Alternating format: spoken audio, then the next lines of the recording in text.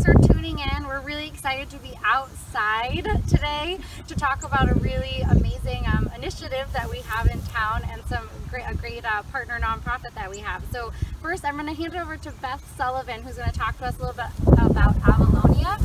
She is the Stonington Town Chair, and we're standing at one of their properties right now. So Beth, will you tell us a little bit about Avalonia in Stonington? So Avalonia, the Land Conservancy, is actually over 4,000 acres in southeastern Connecticut. Stonington, which I'm sort of the chair of and in charge of, is about 1,000 acres. We have almost 100 properties, and of them there's a whole bunch that are trailed. It's open to anybody, anytime you want. The trails are open dawn to dusk. We have fields and forests, and we have access to water. Most of our trails are pretty doggone easy. Some of them have got some challenges, but in general, they're just great places to get out and walk. Most of them are kid-friendly. I'd say all of them are kid-friendly because some kids get around better than I do. It's a great place to do exercise, to do science, to do singing, to roll in the grass, check for ticks. But there are just so many wonderful things available, and a lot of people don't really recognize what Avalonia does for the community. It gives Rich and company a place to have their Hike Stonington. It gives us and parents and teachers a place to do Hike and Seek, which is a program we developed that allows kids and parents to go out on a preserve and look for targets, look for special things. What does this grass need? What is that birdhouse for? What can you find along the shoreline? On our website, we are absolutely open to comments and questions.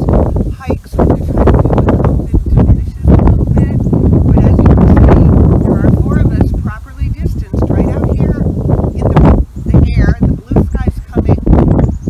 Please join us at Avalonia. Join us on a hike, join us by yourselves, join us with your family, with your kids, but definitely get out and hike Stonington. Thank you, Beth. I can say firsthand, it saved us, and I'm sure we'll continue to this fall and winter. Just being out bundled and getting out on the trails is really great. And then Rich, over to you maybe to tell us about a program you guys have developed for a while now, but I think it's gotten even more popular. We actually started Hike Stonington back in 2016, and going into this season we had just over 700 people participate in the program. This year alone we had another 434 people Wow. jump in, so it's close to 1,100 people that is participated in our program called Hike Stonington. Not only do we take advantage of the great properties of Avalonia, but we also expanded to Barn Island. Pequot Seapost has a bunch of different hiking trails up there. Denison Farm has a beautiful trail up there. So we incorporated a lot of different properties, but majority of them are from Avalonia, including this beautiful piece of property right here, Knox Preserve. But the idea of the program is that you register for it, sign up your kids, sign up your moms, your dads, your grandmas, aunts, uncles, your circle of people that you're hanging out with, and we provide a list of different hikes for the challenge. We ask that you do it on your own and you keep proper social distancing and check in with us when you do a hike, and I'm finding the reports are just wonderful. The people are outside enjoying the nature. We've had it back from early March, and people were getting outside for the first time when we had the quarantine period, and it was just wonderful to see the reactions and all that stuff. Not only this year, but years in the past too, and so forth. So the idea is that if you hike all the Stonington hikes, and then you get your T-shirt at the end of the as a prize at the end of your program and everything. So that's it in a nutshell. And I did want to touch I did touch on a basis, but many thanks to Avalonia. A lot of our properties that we do have hikes on is with Avalonia, Pequot Seapost, like I mentioned, and in Barn Island.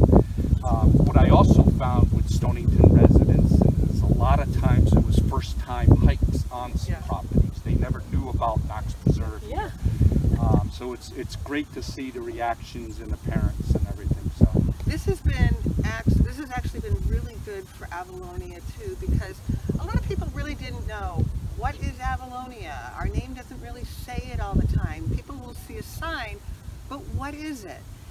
But these kind of programs put our properties front and center, and it's a great, we've had so many people call up and either join us as members now, or say, I hiked with Hike Stonington, but now I find Avalonia, so now I'm going to hike in North Stonington and Ledyard, or I'm going to look at other Avalonia trails. There are others that are not on.